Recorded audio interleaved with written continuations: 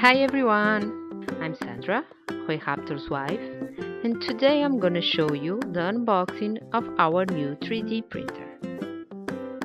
As you can see, the package is very big and also heavy, but with the trolley cart it's easier to take it home from the DHL warehouse.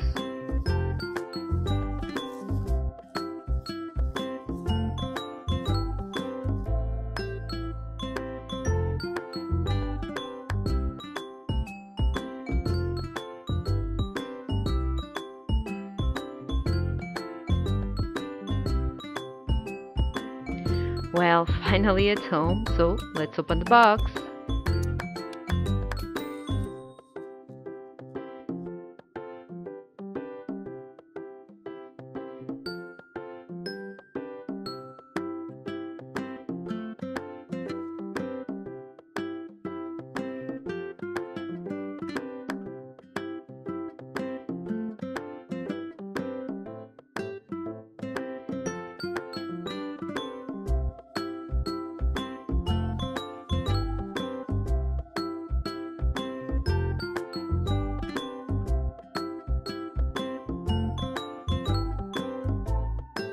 As you can see, this printer is already fully assembled.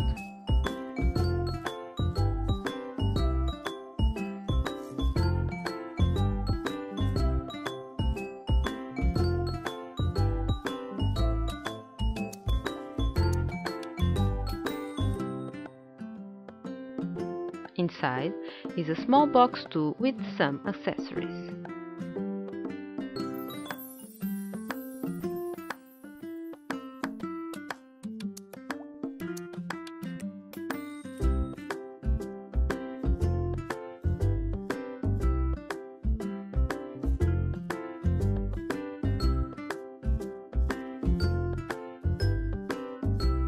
Let's open the box and see what's inside. I can see the power cable, and there is also a printed sample. This printed sample can be bought online too. And the quality looks very good.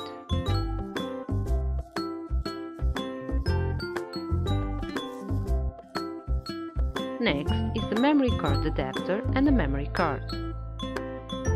Inside the memory card case there is also a couple of probes for the auto level.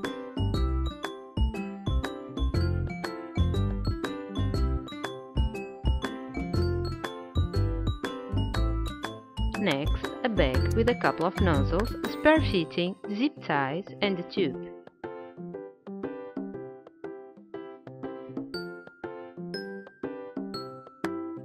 Many tools are included and also some clamps.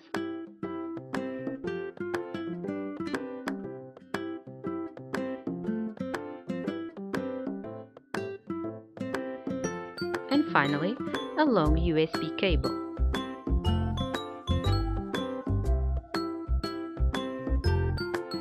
Stuck in one of the foams is an envelope with a list of parts.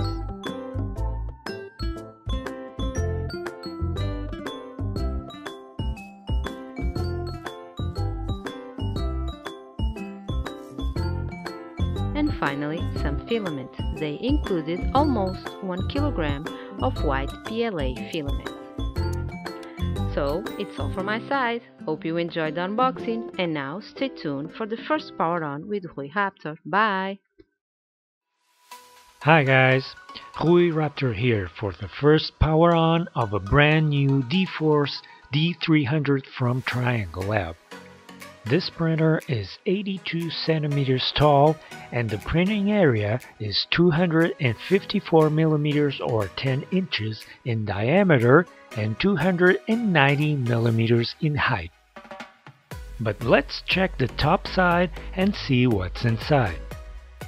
For the 3-axis, I can see installed 3 latest smoothers from TriangleLab. These are equipped with 8 diodes each. I plan to talk a bit more about these in the next video.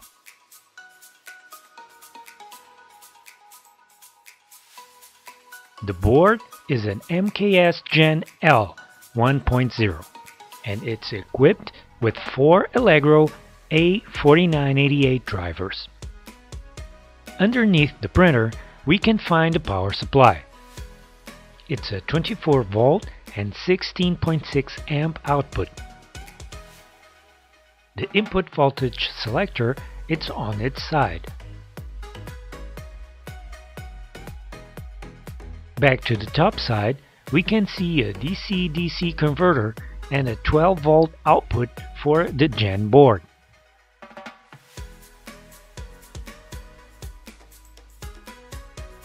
The converter has another output on the other side with 12 and 24 volt output. From there connects to a smaller board. The heat bed is powered by 24 volt and controlled by the Gen board internal MOSFET. The big cable goes down to the hot end and will power the fan, the heat element, the sensor probe, etc. On the hot end side, there is a small board to distribute the connections. The probe is not fully automatic, so we need to pull the probe down before starting the auto level sequence. The sensing component is the Hall effect sensor. One curious aspect is the hot end cooling. The fan pushes the air against the heatsink, and then it comes out to the sides into the black printed parts. The parts will then force the air to come out from the bottom. This air will then cool the filament. This is something I want to check a bit deeper and talk about in the review video. The extruder motor is bigger than the axis ones. There is no reference if this extruder can handle flex filament, so that is something I will have to test. The print surface is something that I'm very anxious to test. This is the Flex build plate system from TriangleLab. All 3 axes are equipped with linear rails and the end stops are all optic for better accuracy. None of the stepper motors have labels on them, so I don't know which exactly are they and what are the specs. The construction and materials used look very good.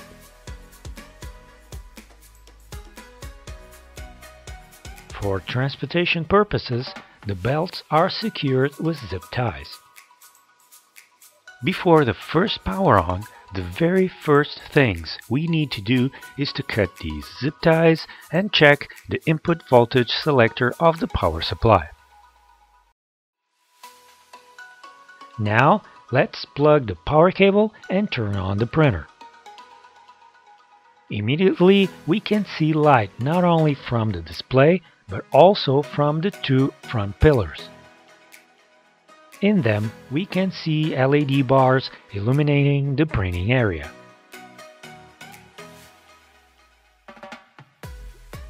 Under the hot end there is also an LED to illuminate the area near the nozzle.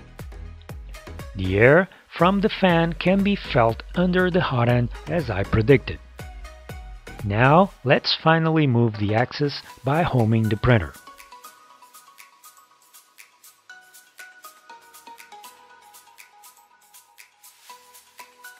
Okay, it's fast and perfect. Now, for a quick test, let's run the auto level sequence. For that, I need to pull out the probe and execute the auto level on the display. And there she goes.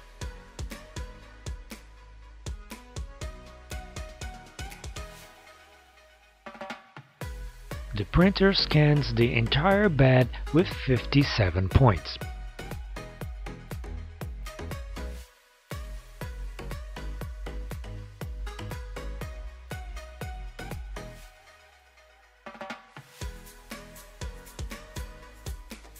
For me, it's hypnotizing to see a Delta printer moving.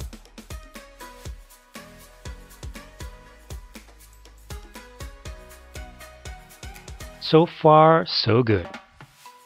I can't wait to start printing and test this printer.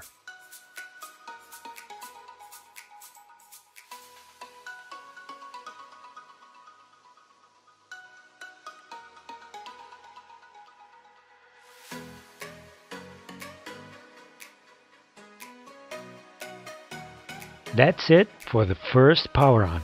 Don't miss my next videos with the Dforce D300. Don't forget to subscribe to my channel and check all the new videos. Thanks for watching, guys. Bye!